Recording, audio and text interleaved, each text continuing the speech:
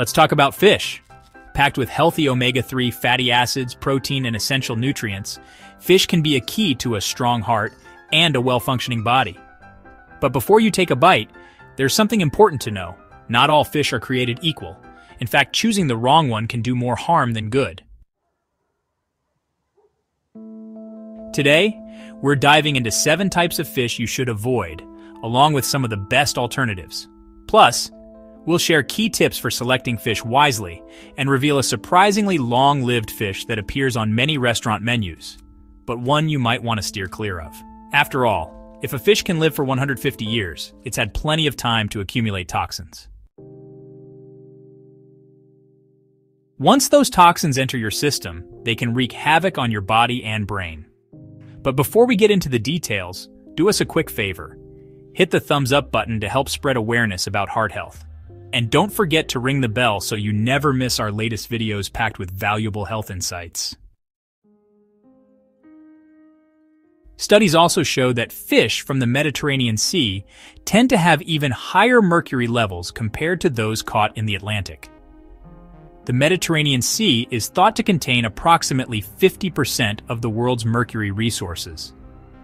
According to the Journal of Environmental Research, the Mediterranean basin has been studied extensively for over 2 decades due to this phenomenon.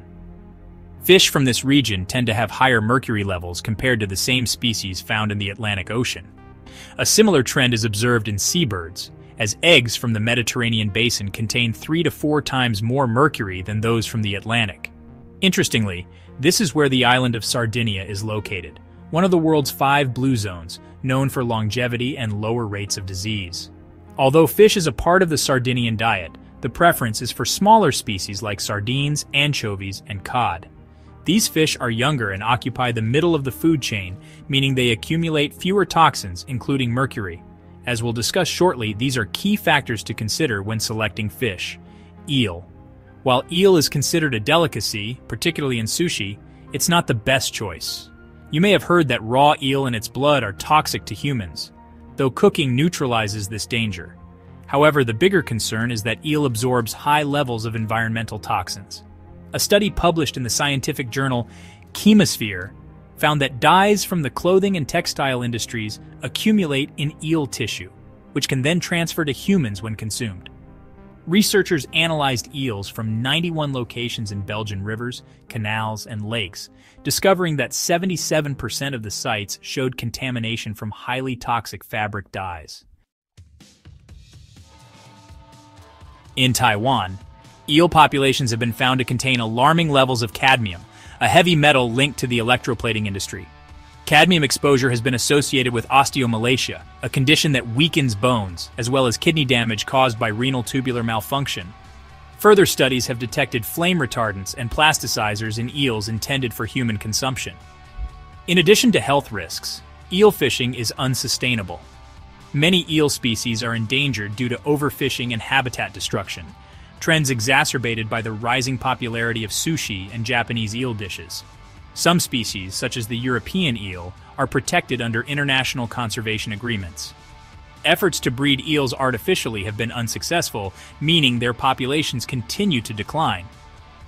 Healthier fish choices. The good news is that there are plenty of fish options that offer great health benefits. Some of the best choices include salmon, tuna, sardines, anchovies, cod, and trout. These fish are rich in omega-3 fatty acids, which help reduce inflammation, lower the risk of heart disease, and support brain health. They are also excellent sources of protein and essential nutrients. Most of these options, except some types of tuna, are low in mercury and other contaminants. Tuna is a good source of potassium, magnesium, and vitamin B12, but larger, older tuna species can accumulate significant mercury levels. To minimize exposure, opt for smaller varieties like skipjack tuna, commonly found in canned tuna, wild-caught versus farmed fish. A crucial factor when choosing fish is whether it is wild-caught or farmed. Wild-caught fish live in their natural environment, while farmed fish are raised in controlled settings like ponds or enclosures. The nutritional differences between the two are significant. Wild-caught salmon, for example, has higher omega-3 levels and lower omega-6, which helps reduce inflammation. It also tends to contain fewer pesticides, antibiotics, and other contaminants. Antibiotic use in farmed fish is a growing concern, as it contributes to antibiotic resistance, a major public health issue. That's why opting for wild-caught fish whenever possible is recommended. You can usually distinguish them by their appearance. Wild-caught salmon has a deeper red-orange hue, while farmed salmon is paler. Additionally, wild fish have well-developed tails from swimming in strong currents, unlike farmed fish, which have smaller tails due to limited movement. When buying whitefish fillets, look for firm flesh and a translucent white color. A general rule of thumb is to choose younger fish as they have had less time to accumulate toxins. For instance, a 5-year-old salmon will have far fewer contaminants than a 100-year-old orange roughy. Fish to avoid. To recap, here are 7 types of fish you should avoid: tilapia, king mackerel, orange roughy, swordfish, shark, tilefish, and eel. Instead, choose wild-caught salmon, sardines, anchovies, cod, and trout, while being mindful of your tuna consumption, opting for skipjack when possible. We hope this information has been helpful. Do you have any thoughts or questions? Feel free to share in the comments. Don't forget to like this video and subscribe for more updates on health and nutrition. Thanks for watching, and here's to a happy, heart-healthy lifestyle.